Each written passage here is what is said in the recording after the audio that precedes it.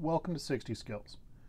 Today's topic is meditation on Pluto.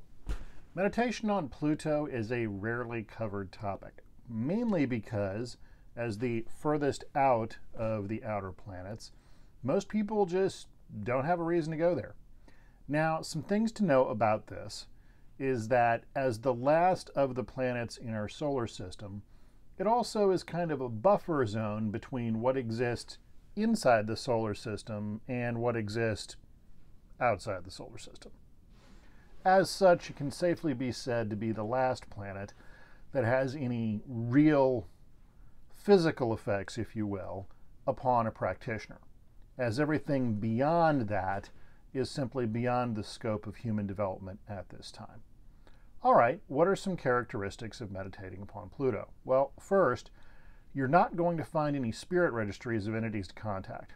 So if you're going to do this kind of work, you're going to have to do the path working yourself.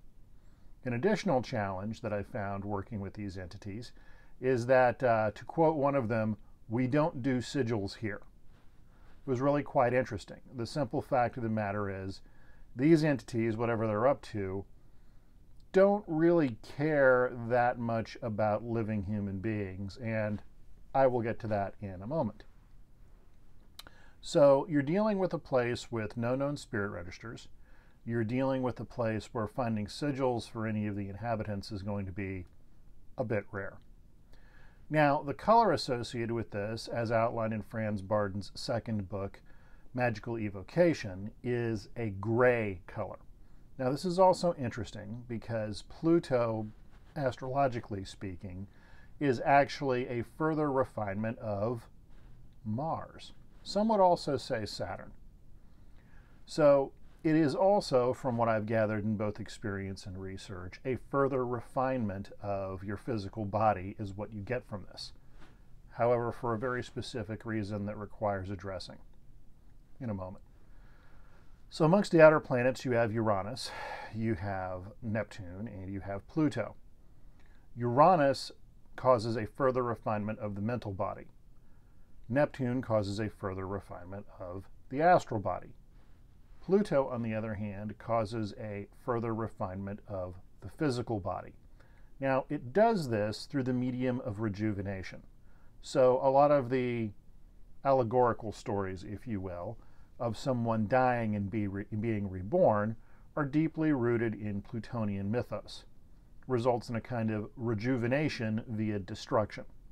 So the process of getting that rejuvenation can be quite rough. And as a practical matter, if you have not worked through Saturn, Uranus, and Neptune in that order, do not go to Pluto. This is a very bad idea.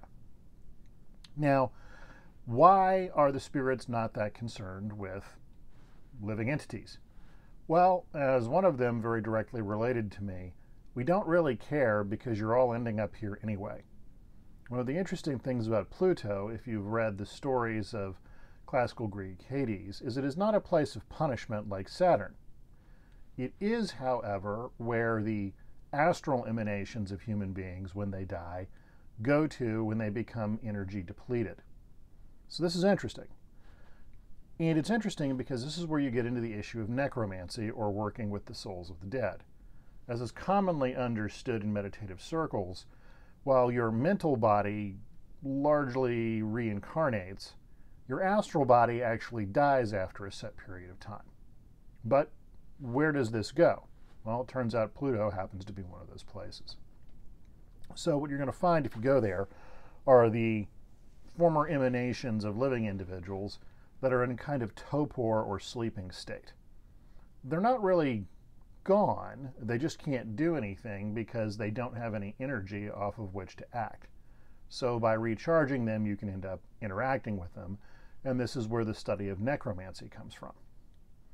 So, okay, that's the mechanistic issue of what Pluto does. What else goes on at Pluto? Well, for one, Pluto is known as the kingdom of hidden riches. So when you go there, most of the stuff you tend to run into is in fact underground, and there's quite a bit of it. It is also the residing place of ancient magics, also very important. So those are some basic concepts as to what goes on there. but let's get a little bit more into how things work with the entities there.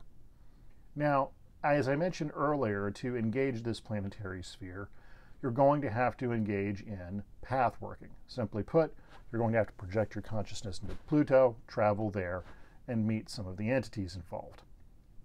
What you get is going to be highly contingent upon the work you've done as a human being. And again, let me be clear. If you don't have command of your own Akasha, non-dual light, don't go doing this. It's a really bad idea. Now, the issue of rejuvenation is another curious one. So in addition to being the home of hidden treasures, and in some cases great wealth, it is also the home of rites of rejuvenation in addition to traditional magics. But they're rites of rejuvenation that come through a radical restructuring of the individual. Literally, you have to die in order to go through it. So again, not a trip to be cavalierly taken. Now, one of the interesting aspects of Pluto being related to, again, Mars, as a further attunement of that, is this issue of intensity. When you engage Plutonian energies, they are quite intense.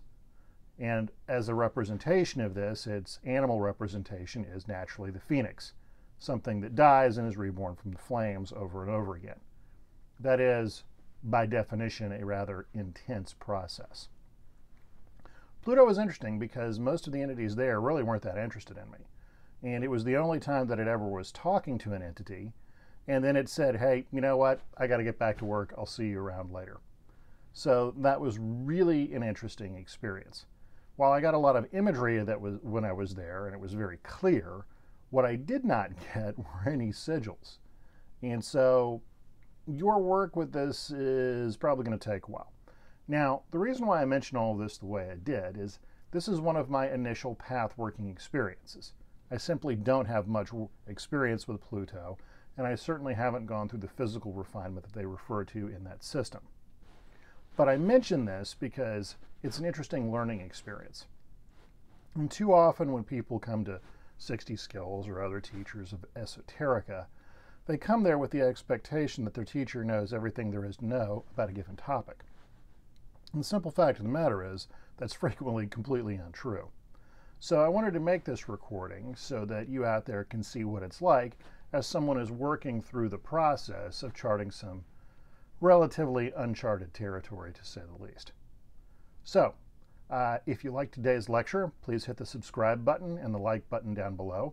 And if you'd like to learn more about the 60Skills curriculum, please look at the links contained in the details down below. Otherwise, have a great day and be well.